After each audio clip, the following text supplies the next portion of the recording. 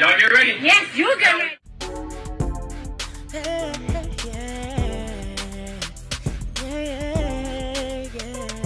If you want the latest news in the streets, join us and tune in for the tea. Breaking news with integrity. So tell your friends and your family. It's the Lovelyti TV show, bringing you good tea and good vibes. It's the Lovelyti TV show. Be sure to share, like, and subscribe.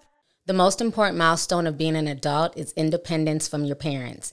That means finding a job, a place to live, and possibly finding a spouse or a partner and starting your own family. Helicopter parents is a term that's used to describe parents who are overly clingy or overly influenced in their child's life. Helicopter parents are uncontrollable, and they do not give their child enough room to grow or enough space to develop their own independence. Helicopter parents are also notorious for being privacy invaders, and they can also be dangerously controlling as well. You're just jealous that Brenna's had a better season than Kendall. A lot of this is done because they want their kids to be successful, but oftentimes they do this to cover up their own failed dreams and aspirations. These parents love to live vicariously through their kids, but the truth is there is definitely a thin line between a caring and involved parent versus a helicopter parent.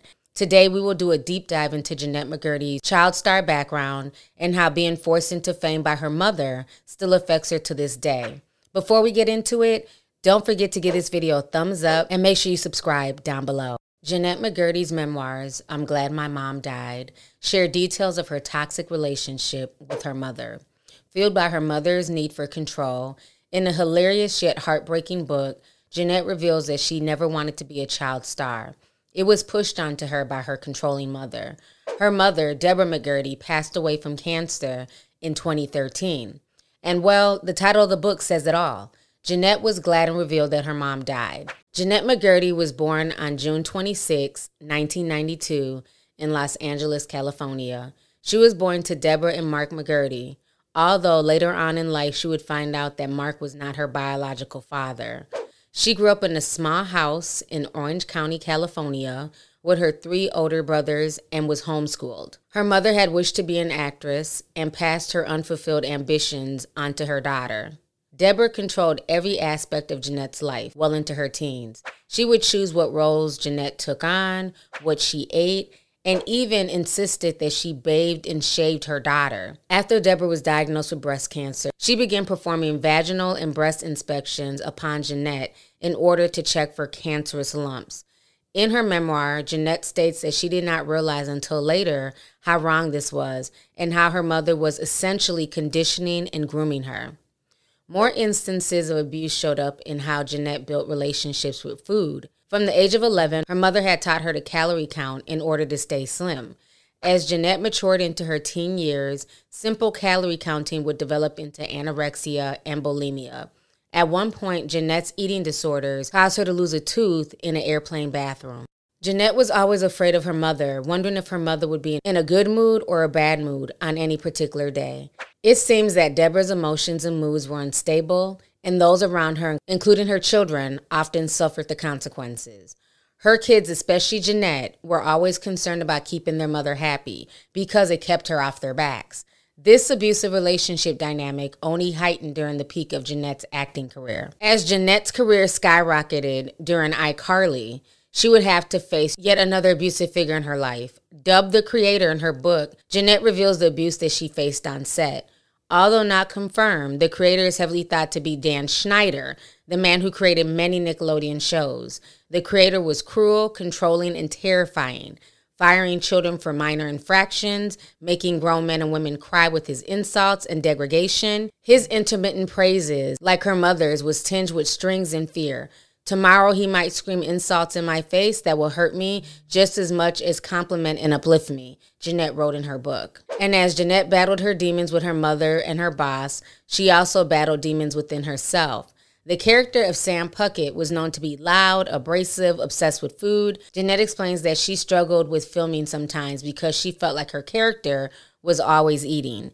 And when fans would spot Sam in real life, they would gift her with snowballs or ask her where the turkey leg was. They did not know what I was struggling with, but it felt like people were just poking directly at every fucking insecurity, every trauma that I had. It was like twisting a knife inside my heart. After iCarly ended, Jennette and Ariana Grande both signed a deal to start a new spinoff show, Sam and Cat. In her book, Jennette very bluntly expressed that she was jealous of Grande. While Jennette proclaimed that she had a sister-like bond with the iCarly co-star, Miranda Cosgrove, there was no connection with Ariana Grande. During this time, Ariana's singing career began to take off, and Jennette felt like she was the only one pulling her weight. Ariana was allowed to miss important filming days to perform her music, while Jennette could not get any time off. Luckily for Jennette, the show was canceled after only 36 episodes. When the show was officially over, Jennette said that Nickelodeon offered her $300,000 as thank you money, but that is not what it was at all. It was money to keep her from talking about her experiences with the network and more specifically the creator. Jennette expressed in her book that she was extremely glad that she did not take the money. I'm glad I didn't because I was able to talk about it and I don't have to have that secret haunt me. Let's talk about what happened in Nickelodeon with this person you call the creator. You say the network offered you $300,000 in hush money? I have seen some of these headlines. I've seen a lot of headlines about the book, and I'm really glad that the book's receiving a lot of attention. That's awesome. That's wonderful. What I will say is that the book is so much more than that. My book is so much more. It cannot be reduced to a headline. My life nor this book can be reduced to a headline. But they did offer you the money and you did turn it down? I have said everything that I want to say about that in the book. I hope people, you know what, I hope that anybody whose attention might be piqued by these headlines will consider reading the book, because I've said everything in as articulate and thoughtful of a way as I can manage in that book. I took a year and a half writing it. I did 12 drafts. My editor, Sean, knows this very well. He knows this very intimately. He knows how hard I worked on this, and he was very instrumental as well. But I said everything that I wanted to say there. In 2013, Deborah McCurdy passed away from cancer after a long battle. She realized that even though her mom was gone, she was still living in a way that she would if her mom was still here. However, her mom's death led her to admit herself into intensive therapy, as well as eating disorder recovery. During this time, Jennette followed her own dreams and stepped back from acting completely. Coming to terms with the reality of what my life had been was not simple. It was not painless. It was through consistent work and exploration that I began freeing and healing, says Jennette. And a couple years ago, when her old iCarly stars reached out to her in regards of doing an iCarly reboot, Jennette did not have to think twice before telling them no. Although she was grateful for the financial stability that her career had given her, she knew that going back to a time in her life where she did not want to be would only halt her growth. Even though her mother's nagging voice can still be heard in the back of her head, Jennette does not worry about what her mother would say now, what food is on her plate, what clothes are on her body. These are things that Jennette can now choose for herself, a choice that she did not have while her mother was alive. Although Jennette only knew chaos for the first 20-plus years of her life, it seems like now she's in a better place, both physically and mentally. Although some may have strong opinions about her book title, the rawness and the realness of it is what makes it so relatable. It makes us realize that these child stars are people just like us, and unfortunately they are taken advantage of way too often. Jennette's background and new book gives people in similar situations the courage and the bravery to step up and use their voice. Other Nickelodeon stars like Danielle Monáe have decided to speak up about the creator, aka Dan Schneider. So that concludes today's video, and I just think the whole situation with Jennette McCurdy is definitely sad. She was definitely groomed and went through a lot by the hands of her mother. At first, the title kind of shocked me and I didn't get it. I thought it was just disgusting and for shock value.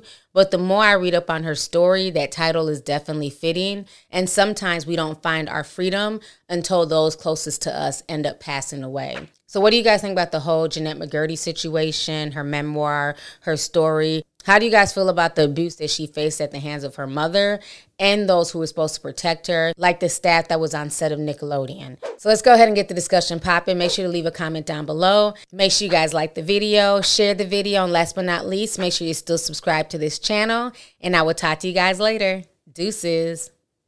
If you want the latest news in the streets, join us and tune in for the tea. Breaking news with